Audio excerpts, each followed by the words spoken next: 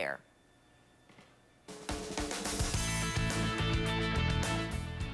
It is time right now, as always, to salute our troops. You know, today's salute comes from Tanya Gainey and her 4 kids to her husband, James, who's currently serving in Iraq. Tanya says they just love him and they miss him so much, and they expect to have him home in the next few weeks. I know those are some excited kids then.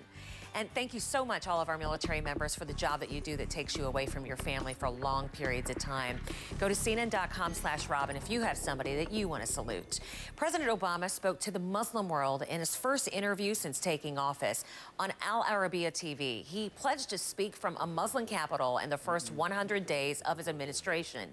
The president also said that he wants the Muslim world to know that America is not the enemy.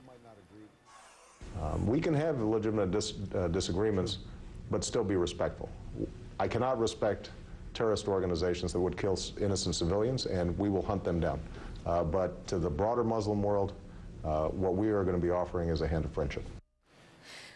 Well, the president also said that it was important to get engaged right away in the Middle East peace process. And just today, Israel and Hamas broke a 10-days-old ceasefire.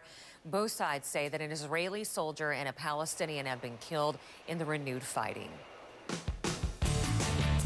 Now, President Obama heads to Capitol Hill to meet with Republicans, trying to win them over to support the stimulus bill. He really wants this to be a bipartisan thing. And they're angry, saying that the bill is stuffed full of welfare and pork. Good morning. Thanks, Robin. Yeah, and this is a confusing thing to look at because, you know, one person's pork might be another person's, well, this is creating jobs. So one example is $50 million to resod the National Mall. But you can see an argument that it would create jobs.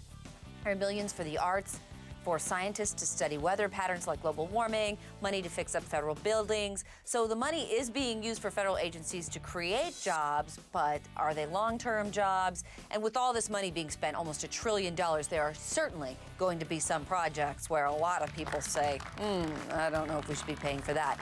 A big question about this is, how are you going to feel this? And by that, I really mean not so much the infrastructure and the jobs part, but the tax cuts that are part of this bill.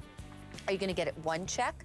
Are you going to see your paycheck go up a little bit because the taxes go down? So that's something that we'll be waiting and looking for. It seems like some of the early reports are that the president would prefer it if your paycheck got a little bit larger every week or so, because there are some studies that point to the fact that you might be more willing to spend it then, as opposed to taking that check and using it to pay off your debt, which personally I think might be better for you, but all right, this might be better for the economy. More details on the surprising jump in home sales last month.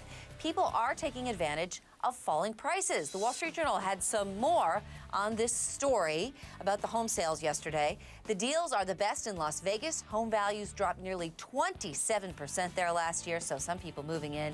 Dallas saw the smallest decline in home prices. They've done pretty well, just 1.8%. Citigroup, the bank that ate $45 billion of your taxpayer money, my bank too, I don't want you to think I'm too smart for Citibank or something, they're going to spend $45 million on a plush new aircraft, says the New York Post. This is the Falcon 7X. It seats 12. Oh my gosh, what's wrong with the old one? Look, Citigroup says that they signed this contract before any of the bailout money and that they're going to sell some of their planes to make up for it, but I don't know, right? Isn't this like if you borrow $10,000 from your dad and then you have big parties? Don't you think your dad...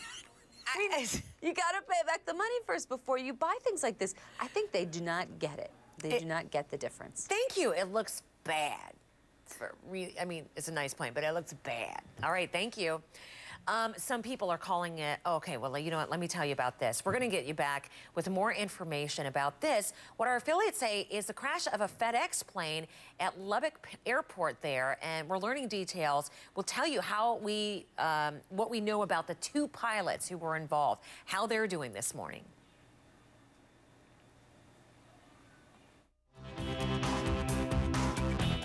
Your Money Home Front, brought to you by Public Storage. Get the details about our $1 special promotion. Call 1-888-44-STORE.